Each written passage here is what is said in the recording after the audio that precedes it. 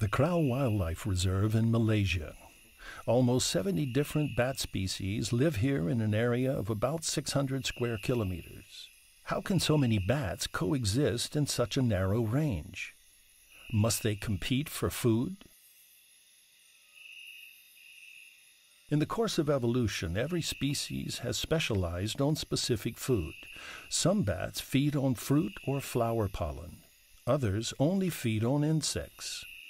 The insect eaters even have developed further specializations. Some of them hunt in open spaces.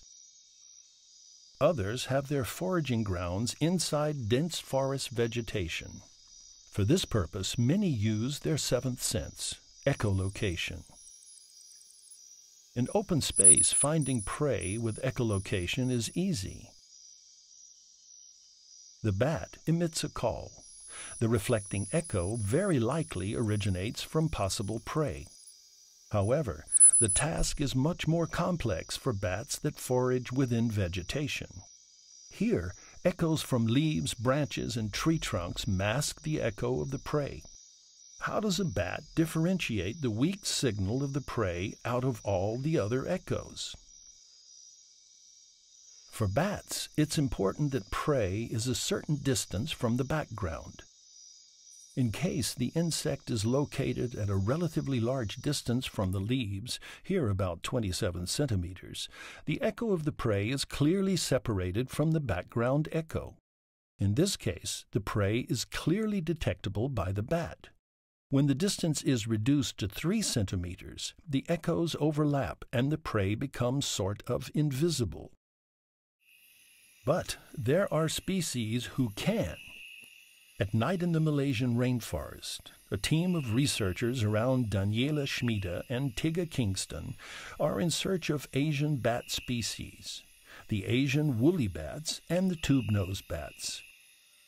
These species can distinguish prey from background in spite of very small distances. The structure of their echolocation calls is perfectly adapted to hunt close to vegetation.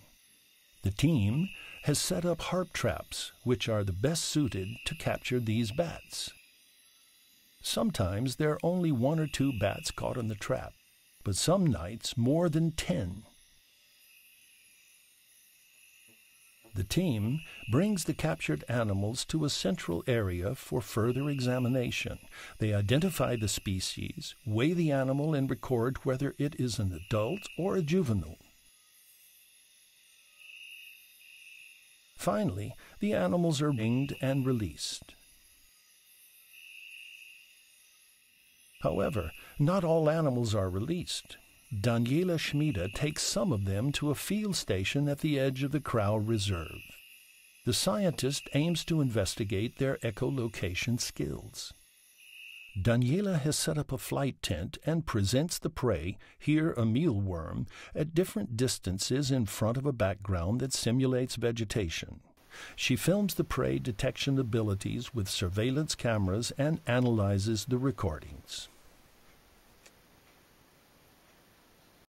Daniela Schmieder found that the investigated species were still able to find the mealworm at very short distances from the background, usually distances of 6 centimeters, but some even caught the prey at a distance of only 1 centimeter.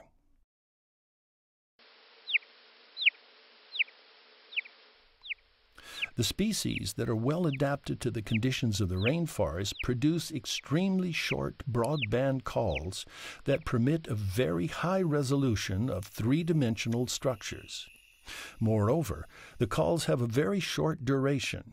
A call of less than 2 milliseconds guarantees that the echo is not overlapping the call itself, and that the background echo is not masking the echo of the prey.